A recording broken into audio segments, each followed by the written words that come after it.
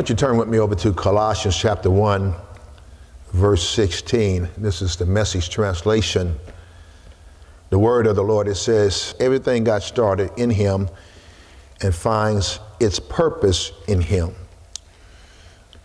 This translation of Colossians chapter 1, verse 16, the Message translation, I like this translation because it makes it very clear. It says, again, everything got started in him and finds its purpose in him. Tonight I want to talk about purpose, and I want to talk about understanding that God has a purpose for you. He has a purpose for me. And I think it's important for us to stop sometimes and just ponder on the fact that we are here existing on purpose, and God has a purpose for us. We're not just here just trying to, raise a family and pay bills and work a job and then, transition over to the other side.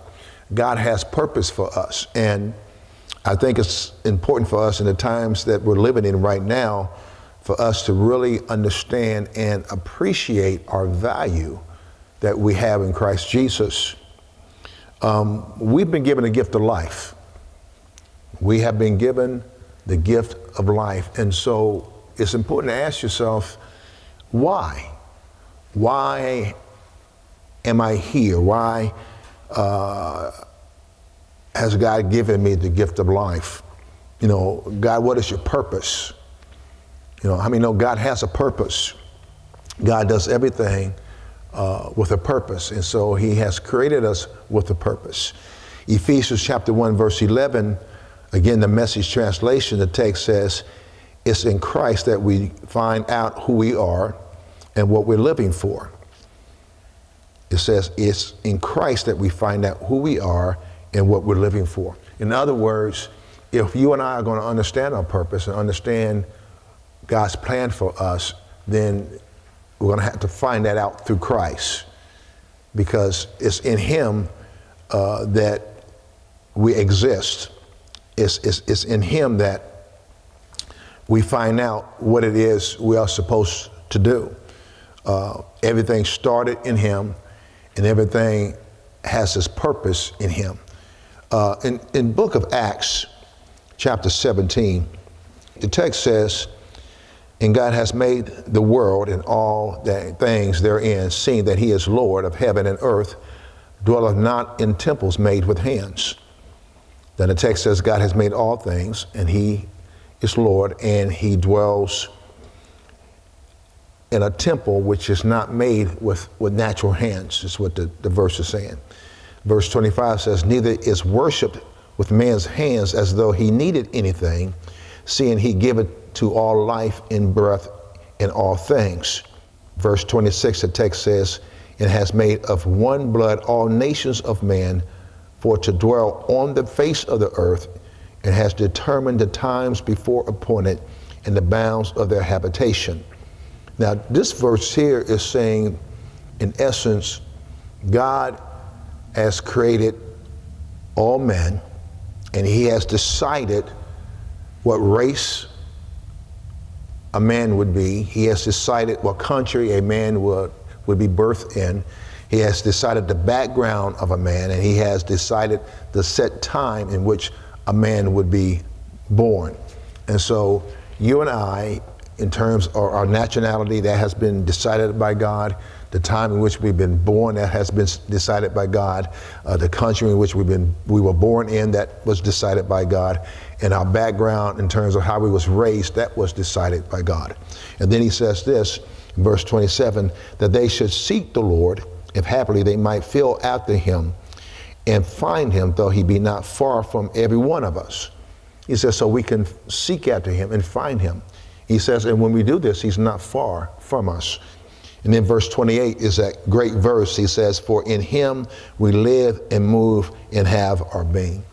And so the text makes it very clear that God created us, and we get our start in him, and we find our purpose in him.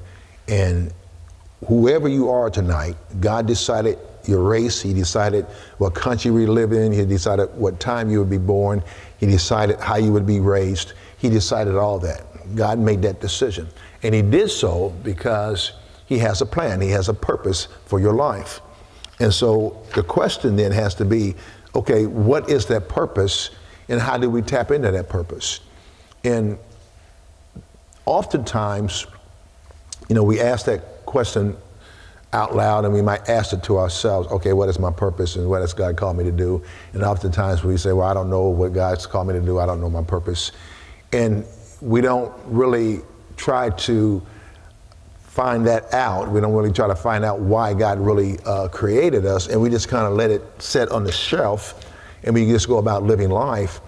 And many times people leave the earth never fulfilling their purpose in God, never really finding out what it was that God created them for.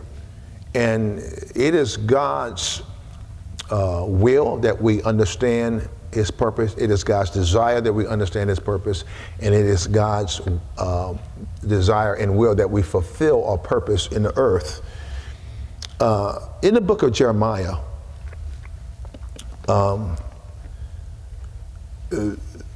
chapter 29, this particular story gives us understanding. It gives us direction as to how we can understand God's purpose for our life, how we can understand his plan for our life. It's very clear, it's very straightforward, and it will bring about results if we tap into what the text tells us to do. In Jeremiah chapter 29, verse 4, the text says, "Thus says the Lord of hosts, the God of Israel, unto all that are carried away captives, whom I have caused to be carried away from Jerusalem unto Babylon."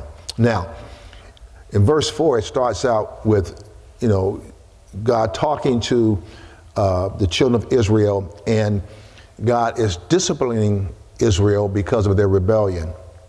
And because they were rebellious against him, they would not do what he instructed them to do. God allowed them to be carried off into exile, into Babylon, because of their refusal to follow his instructions.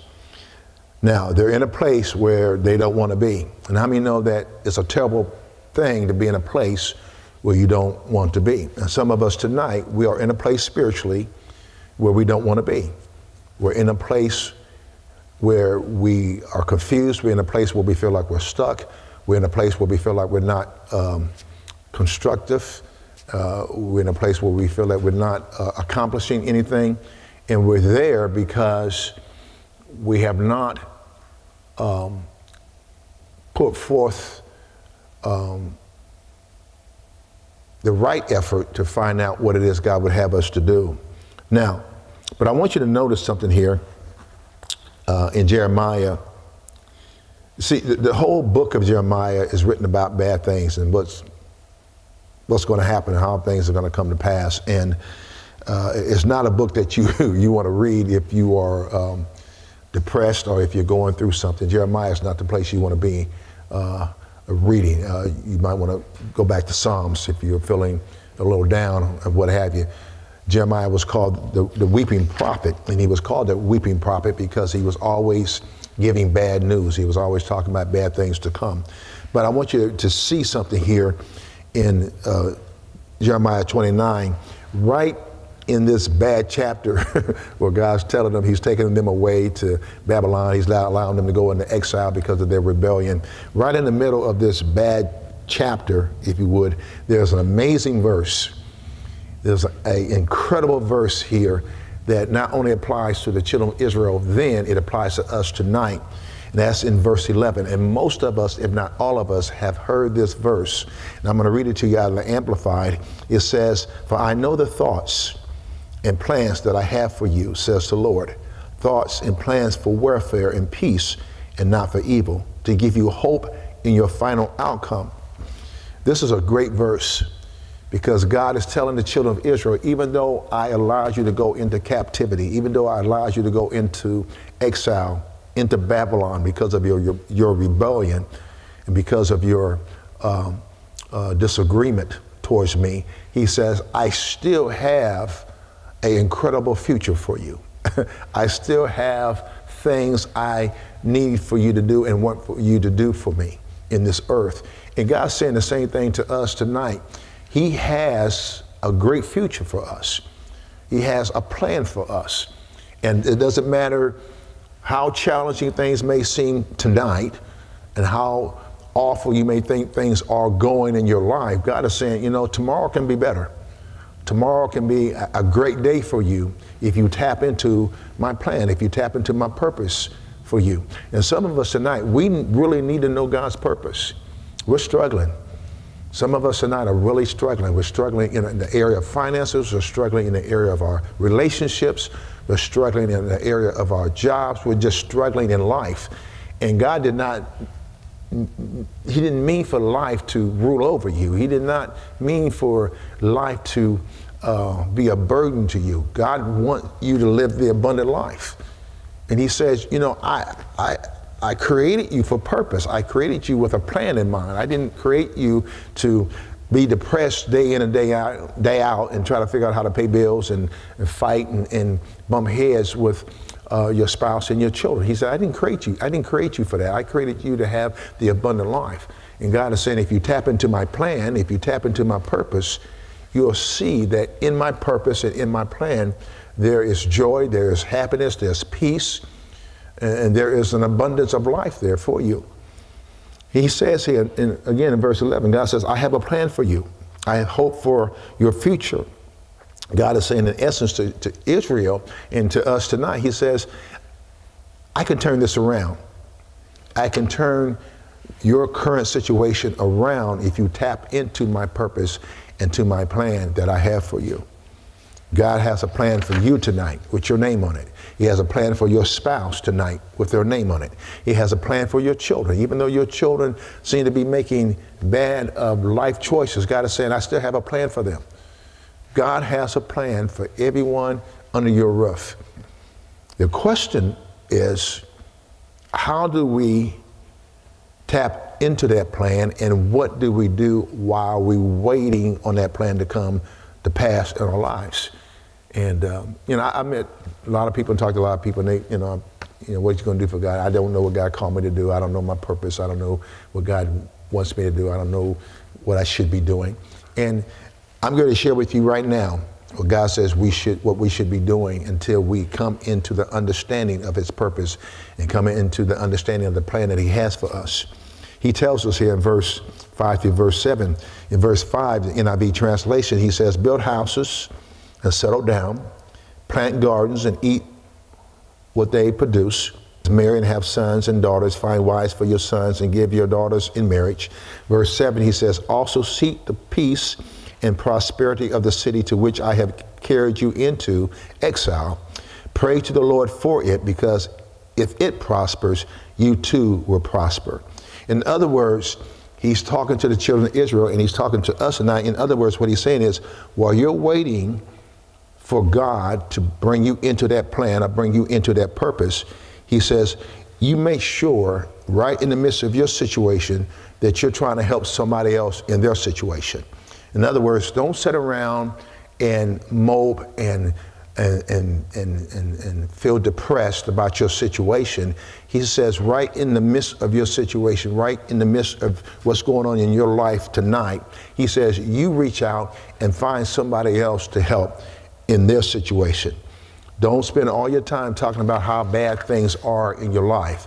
And here's where a lot of us are struggling tonight, because we're spending too much time bad-mouthing our own current situations. Okay, grant you, your situation is not as favorable to you as you would like. Grant you, you have issues in your life that are not pleasing, okay. But don't sit around and spend all your time, all your waking day complaining about how awful the marriage is, how awful the wife is, how awful the husband is, how awful the finances are, how terrible the kids are acting. Don't spend all your time doing that. He says, in essence, get busy being a blessing. This is what he's telling the children of Israel to do. He's telling them, you know, Go out there, marry your children, marry your daughters, build houses, grow your vineyard. In essence, prosper the city. He says, if the city prospers, you're going to prosper. What is he saying? He's saying, get busy being a blessing. While you're waiting on your purpose, while you're waiting to tap into what it is God's called you to do, he says, be a blessing. Be a blessing. Don't spend all your time wishing things were different for you. The reality is all of us are wishing things were different in some fashion or form. But you can't allow your life to pass by complaining about your state. He says, no, get busy being a blessing.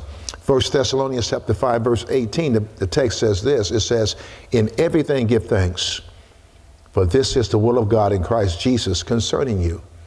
He says, in everything give thanks. We ought to give thanks in everything. Now, you're not giving thanks for everything, but you're giving thanks in everything. In every situation, every circumstance, give thanks. When things are going well, give thanks. When things are not going so well, give thanks. Every situation, you ought to find a reason to give God some praise.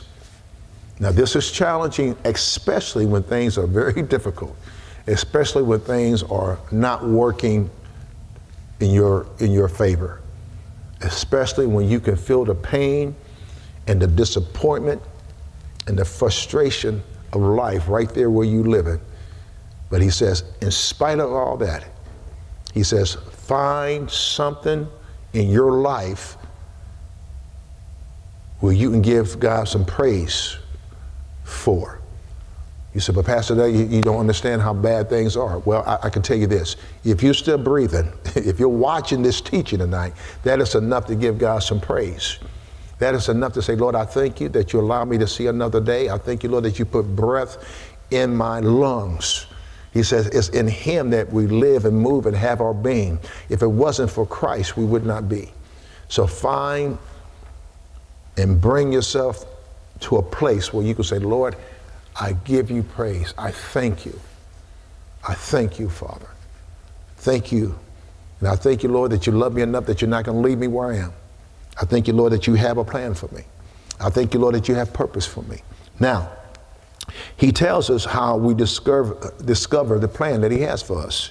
He tells us in Jeremiah chapter 29, then you will call upon me, come and pray to me, and I will listen to you. He says in verse 13, you will seek me and find me when you seek me with all your heart. Verse 14, he says, I will be found by you, declares the Lord, and will bring you back from captivity. Now, again, he's talking to the children of Israel that he allowed to go into Babylon because of their rebellion. But he tells them, he says, if you call upon me and pray to me, he says, I will listen to you. He's talking to the children of Israel. He says, I know you are in a tough place. I know you are in captivity. I allowed it to happen because you would not listen. You would not follow my instructions. He says, but if you call upon me, if you pray to me, he says, I'll listen. And some of you tonight need to understand that you are in a tight spot, or you're in that place because for whatever reason you've gotten away from the Word of God, you have strayed away from the teachings of God, or you just simply have been doing things your way. And God is saying, right where you are, right in the middle of that pain, right in the middle of that frustration, he says, call upon me. He says, pray to me. He says, and I'll listen. He says in verse 13, he says, you will seek me and find me when you seek me with all your heart. He says, when you seek me with all of your heart, you'll find me. Now let's stop right there for a moment, because some of us are saying, you know what? I've been seeking God. I've been praying and asking God to do something in my situation, and God has not responded. And I've been praying for a long time. God just has not done anything yet. But he says here, if you seek me, you'll find me. But he makes it very clear, if you seek me with all of your heart. Now, what does that mean? He's saying, if you come after me with all of your heart, in other words, if you don't have a divided heart about serving me, if your heart is not divided in parts, whereby you have a piece of your heart on your career, you have a piece of your heart over here in this area of your life. He says, if you give me 100% devotion of your heart, and you seek me with everything you have, he says, you're going to find me. Now, grant you, I believe some of us have been seeking God, but I think the problem is that we have not been seeking him with our whole heart. And when you seek him with your whole heart, it means that, you know what? Everything else is going to take second place. I'm going after God with everything within me. In other words, it's intentional. I'm seeking him intentionally. I'm turning off the television. I'm not hanging out just to hang out. I'm not skipping my prayer time. I'm not skipping my devotional time. I'm not skipping reading the word.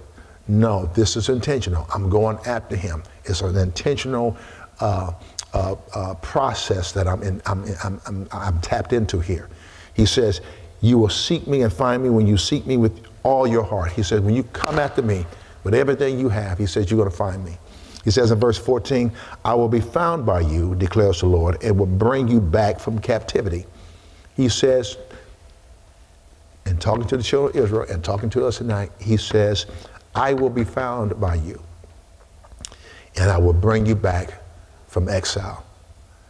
He says, in essence, you will find me, and I'll bring you back out of that place where you don't want to be.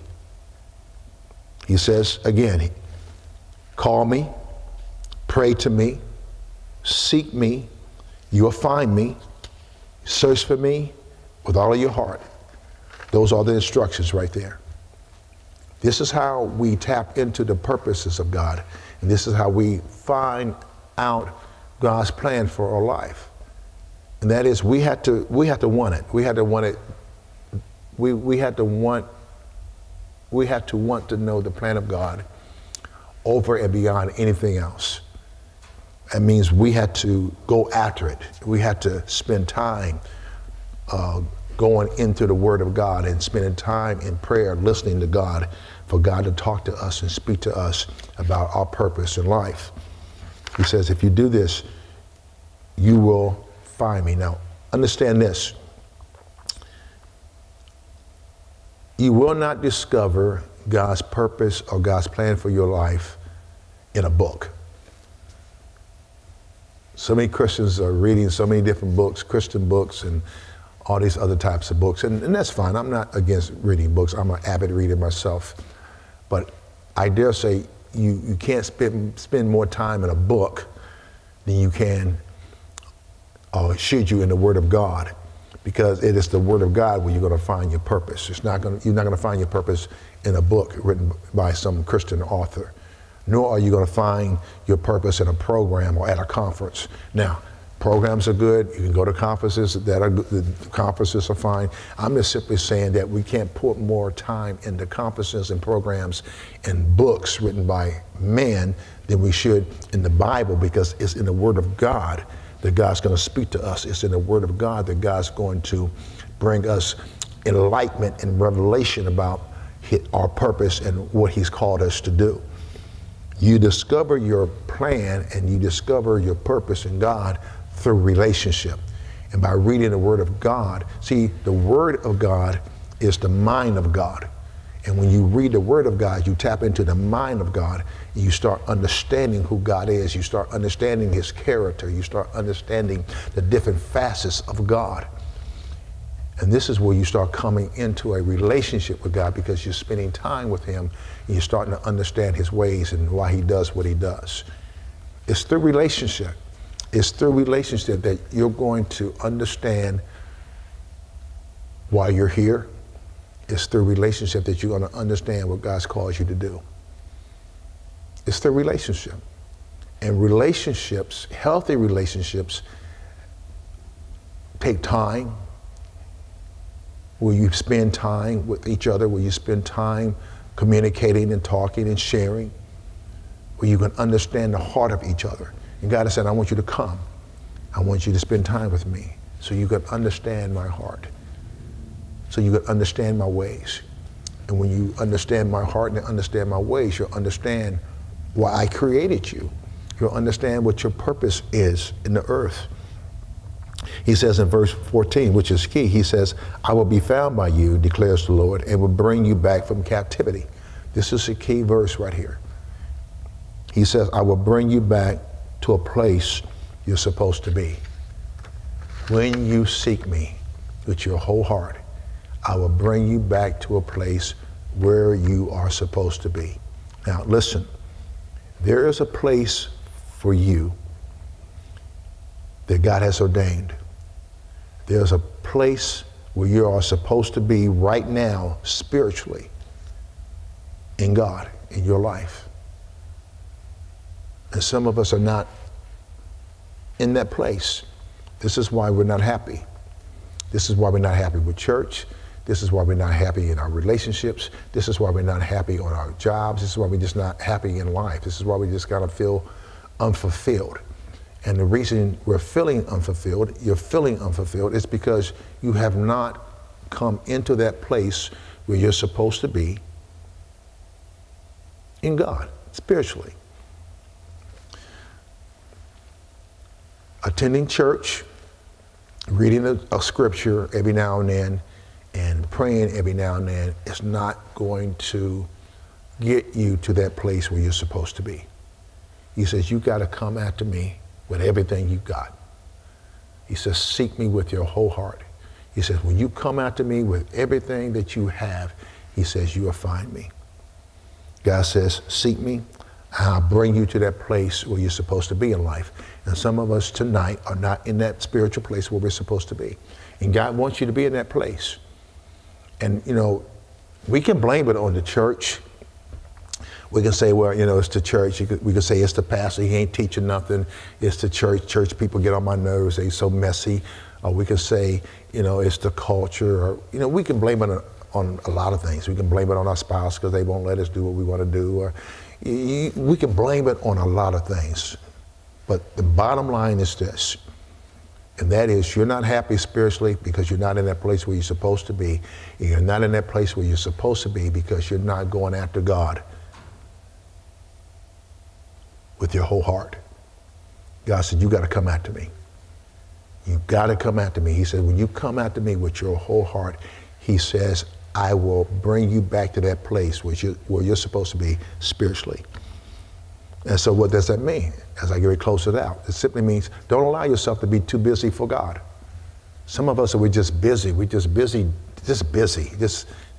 We have filled our calendar up with all kinds of stuff. I mean, we're busy, you know, on prayer lines and busy doing Bible teachings. We're busy going to work. We're busy, you know, trying to make money. We're busy doing this and busy doing that.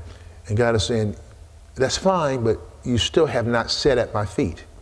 And don't forget the story about Martha and Mary. Don't forget the story. It's in the gospel for a reason. Martha goes to Jesus. You know the story. It says, you know, bid Mary to help me in the kitchen. And Jesus says, Martha, you're busy. You're cumbersome about many things. But Mary has chosen the good part. What Jesus was saying to Martha was, you know, you're busy. You're just busy. Just busy with busy stuff. And that's fine, but Mary has chosen the good part, and that is she has chosen to sit at my feet. And some of us tonight, we need to reevaluate our schedules. We need to reevaluate our lives and see and be honest with ourselves. Have I allowed myself to be too busy where I'm not sitting at the feet of Jesus? Have I allowed myself to get distracted? Some of us, we get so distracted. You know, social media. You know, my kids, they laugh at me. They think I'm an old dinosaur because I really don't get involved in the social media stuff.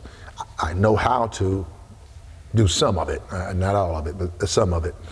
And I will and I can when I feel the need to. But I don't feel the need to have to, you know, tap into social media every day, or every hour on the hour. To me, it's a distraction. It's just a distraction from life. It takes time to do social media. There's times, you know, I'm studying, I start looking at stuff. Next thing I know, I'm looking at this. And the next thing I know, I'm pulled over here. And after a while, I'll stop myself, wait a minute, I don't spend 2 hours allowing myself to go from one article to the next article, from one thing to the next thing. I allow myself to get distracted. I'm like, that's 2 hours of my life that I can't get back. And so I've made a decision to put boundaries on my life, boundaries on my time, where I just don't let certain things just tap into the limited time that I have. And you need to think about tonight about setting boundaries over your life and over your time, because life is time. And some of us, we get so distracted and we get so overloaded. We're just overloaded. I mean, we don't know how to say no to anybody. Somebody asks us to do something, yeah, I'll do it. Even though you know you don't have time to do it, even though you know you don't really want to do it, even though you're thinking to yourself, they can't find somebody else to do it, but the first thing out of your mouth is, I'll do it. And you're overloaded. And so now you're distracted, you're overloaded, you're just busy. And God is saying, you know what, come to me. Give me more time than what you have allotted. And that right there, I think, will help a lot of us tonight when it comes to really tapping into God's purpose and his plan for our life. And that is, we need to give God a little bit more time. We need to give God a little bit more of us. We need to, let go of some things and a lot more time to God, and spend more time in his presence so he can talk to us, so he can minister to us, so we can find that divine place where we're supposed to be. It's not church. Church is a building. Church is a physical location that you come and gather in the presence of God and other believers to give God praise and honor and glory. It's just a physical building. And some of you say, I'm not happy with church. You're supposed to be happy in your relationship, not a building, not a physical location. And so if you're not happy spiritually, if you're struggling spiritually, if you're not walking in that divine place that God's called you, it's because of your relationship with your God. He told Israel, like he's telling us tonight, he says, if you seek me with your whole heart, you will find me. Jesus, he puts it in a very simple way that we can understand it. Jesus says the same thing in Matthew chapter 11 as I get ready to close out. Jesus, he makes it this plain. That's what I love about Jesus. Excellent teacher. He just made it real plain for the disciples so they could understand. And he's making it real plain for us to understand tonight when we're talking about tapping into the purposes of God. He says in Matthew 11, verse 28 through 30, come to me, all you who are weary and burdened, and I will give you rest. Take my yoke upon you and learn from me, for I am gentle and humble in heart, and you will find rest for your souls. For my yoke is easy and my burden is light. Jesus says, for all of those of you who are weary and burdened, he says, come, and you'll find rest. But then he says in verse 19, take my yoke upon you and learn from me. When you take a yoke, you yoke it up. They use a yoke to yoke a young ox to an older ox so the young ox can learn from the older ox. Jesus said, yoke yourself up with me so you can learn. Hook up with me and I'll teach you.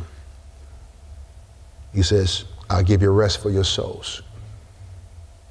He says, take my yoke is easy, my burden is light. And oftentimes we read that verse and we think, well, when you're down and out, that's not really what he's saying.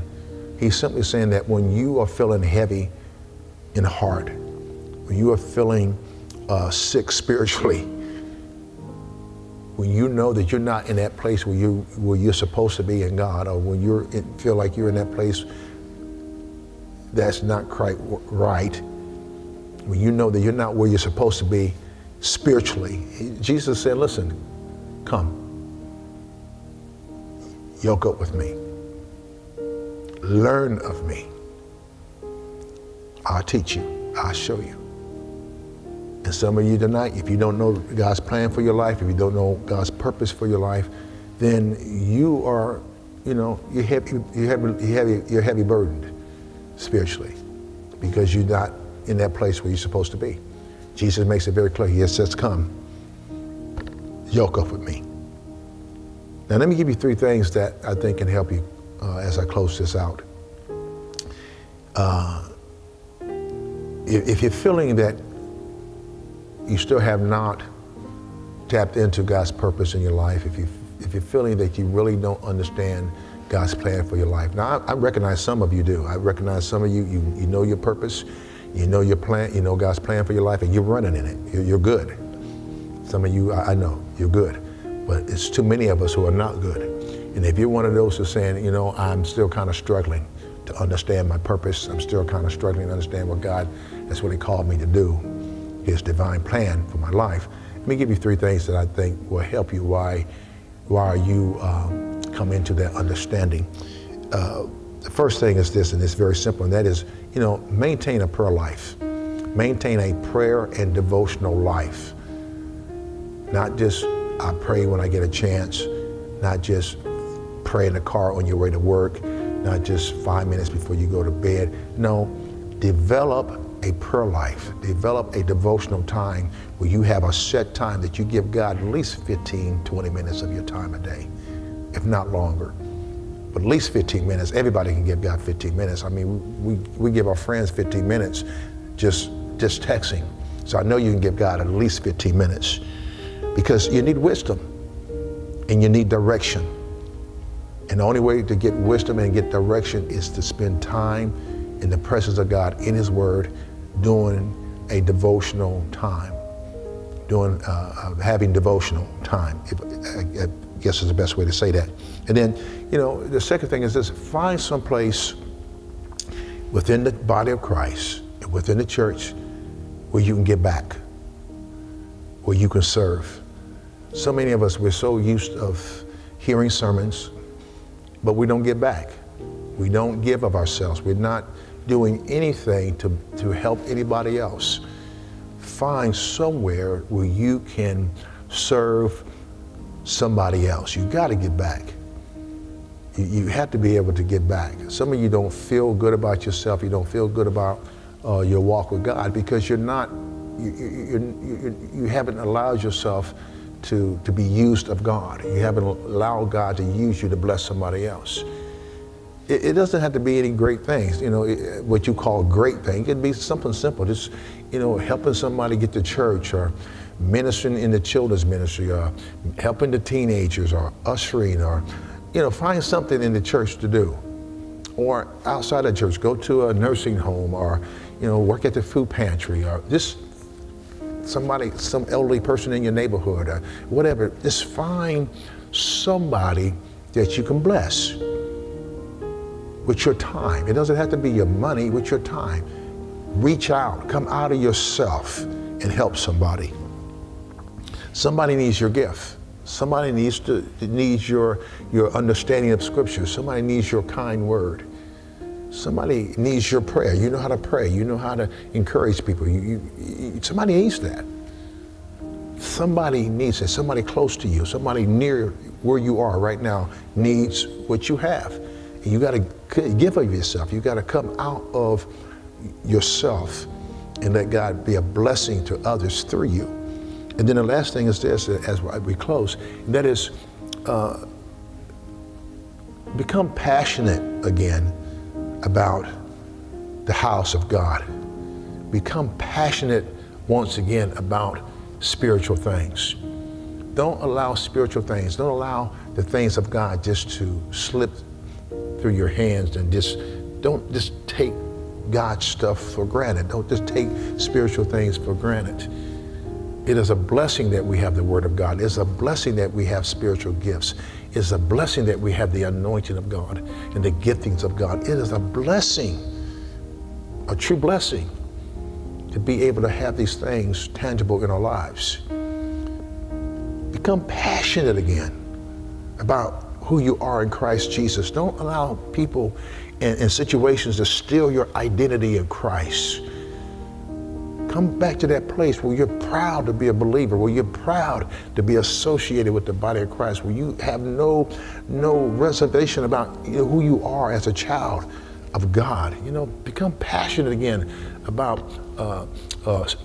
sharing the gospel, ministering to other people, trying to get people saved, trying to get people understanding about Jesus and who he is as the Son of God. Get your passion back. Hallelujah. Get your passion back. Get your passion back. But God told Jeremiah, you tell the children of Israel, if they seek me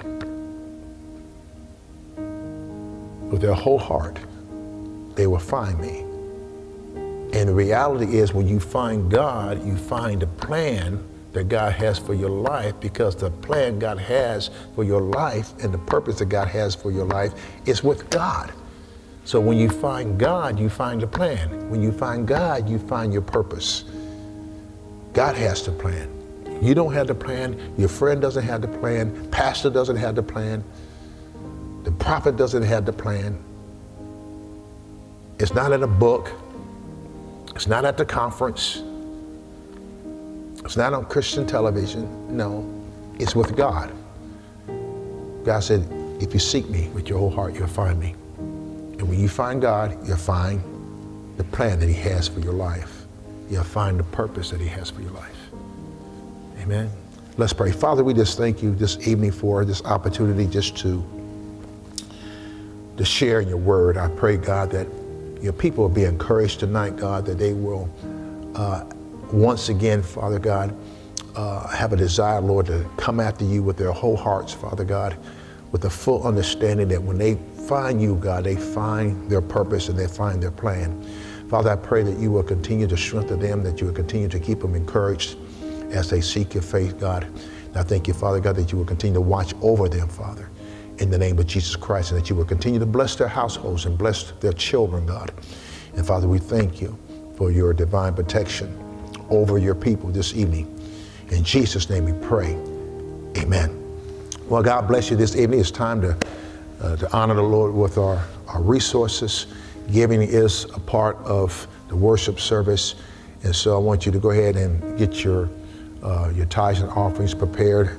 You pray, ask the Lord what he would have you to do, and you trust the voice of God and obey the voice of God, and God will give you instructions on what to give. Amen. The Bible says, give and it shall be given unto you, good measure, pressed down, shaken together, and running over, shall man give into your bosom. That's Luke chapter 6, verse 38. He says, give and it shall be given unto you. Good measure, pressed down, shaken together, and running over, shall man give into your bosom, is what the text says. Amen.